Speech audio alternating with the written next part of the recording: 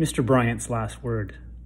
I miss being in the classroom, laughing with students, and sometimes at the students, shaking my head at the shenanigans that went on, coaching, learning right alongside the kids, and most of all, building relationships with the students and staff at Bay Ridge. However, I'm pretty grateful I don't have to teach in a sweaty, stinky classroom in late June. I know I haven't been asked to give advice, but I'm going to give it anyways. Learn something new. For me, YouTube is a great teaching tool. New things I've tried so far with more at-home time. Self-haircuts. I still need some practice. Canvas art.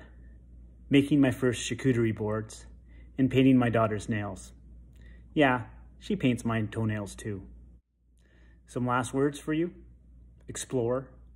Read, talk with friends and family, and step outside your comfort zone.